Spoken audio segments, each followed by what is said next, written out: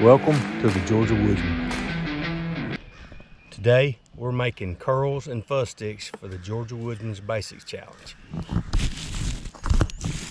Now, how to make really good curls? I used to think it depended on the knife. It doesn't really depend on the knife, it's just about your technique. If you start out and they're too thick, just readjust your knife. Bring it in just a little bit. Some people like to rotate their wood.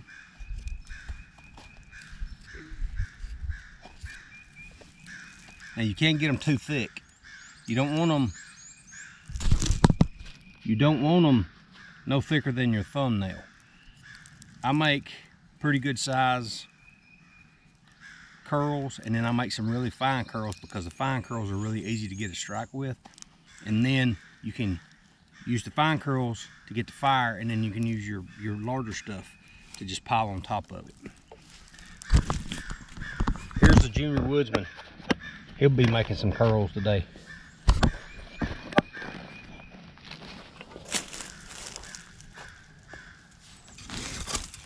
All right, I'm gonna show you how I make my curls. I find an edge.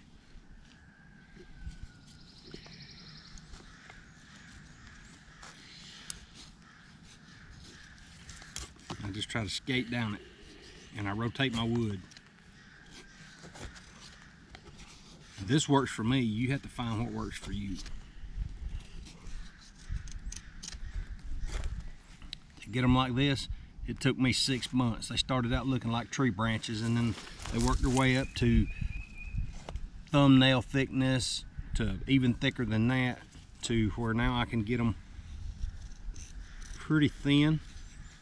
I like to get them as long as I can because you can get a whole lot at one time.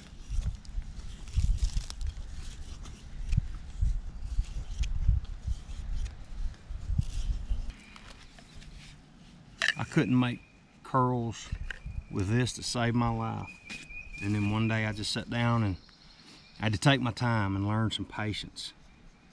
And now I can make really good curls with them. They're not all perfect.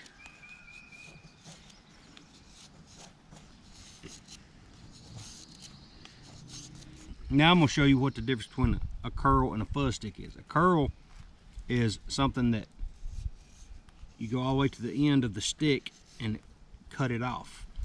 A fuzz stick, you're trying to keep it on the stick. And for some people that's really hard. And if you get to the end and it gets cut off, well, that becomes a curl and you can still use it.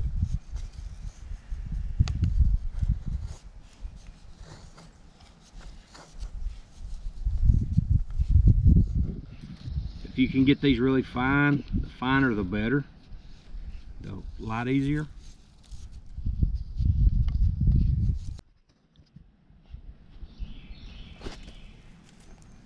Now I'm going to light up some of the shavings just to show you how they should work.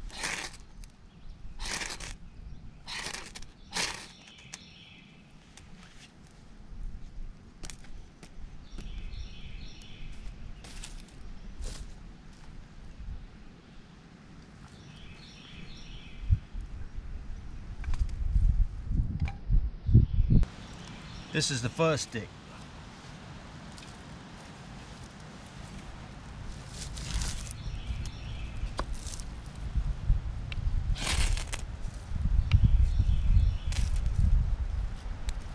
This is transportable. At the last minute, if you need to move it, you can pick it up and you can move it if you have to.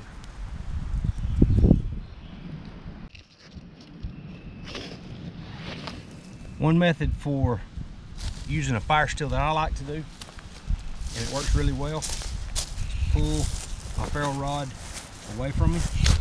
Get a lot of sparks that way. But sometimes when you have a big bundle of shavings or curls, it's kind of hard to get in there and do that, so I have to put it down on the curls and push down. Here I'm using the curls with the fuzz sticks to get a fire.